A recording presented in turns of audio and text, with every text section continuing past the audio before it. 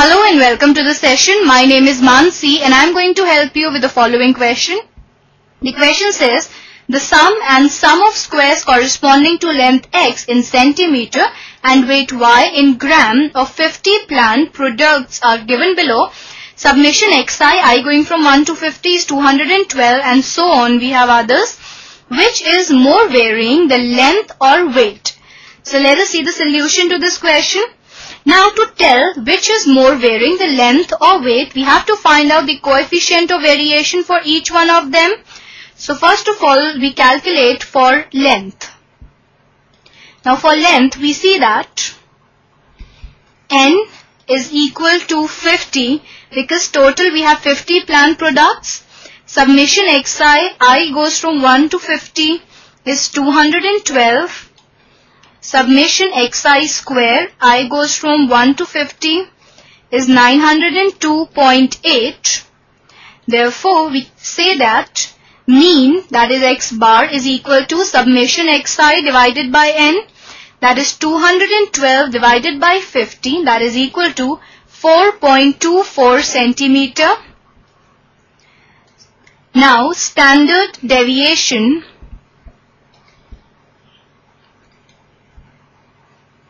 is equal to sigma, that is equal to 1 by n into square root of n into summation xi square minus summation xi the whole square.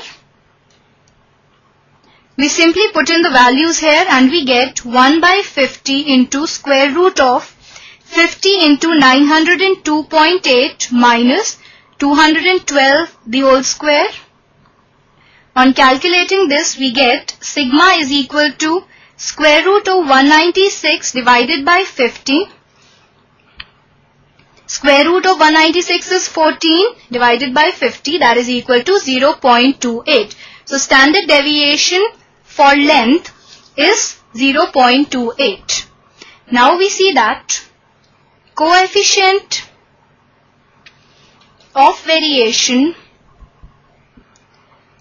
for length will be equal to sigma divided by mean multiplied by 100, that is standard deviation divided by mean into 100, that is 0.28 divided by mean, that is 4.24 into 100, and that comes out to be 6.6.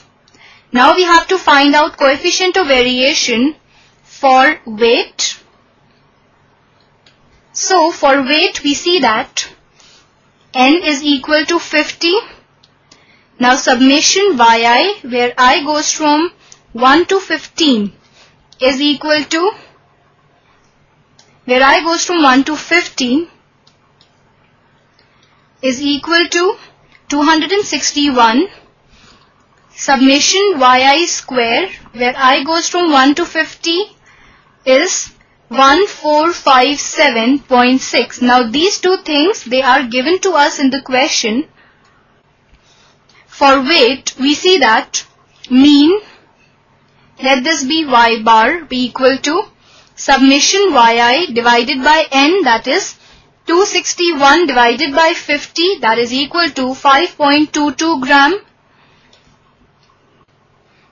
Now we find out SD, that is standard deviation for weight, that is sigma, that is equal to 1 by n into square root of n into summation yi square minus summation yi the whole square, that is equal to 1 by 50 into square root of 50 into 1457.6 minus 261 the whole square.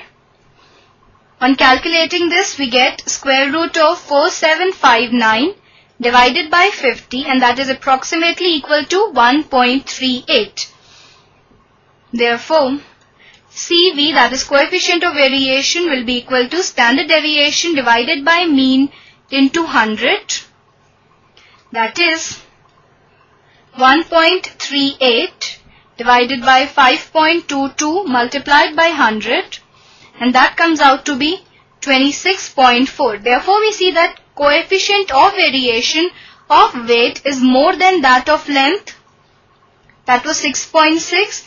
Therefore, weight is more varying than length.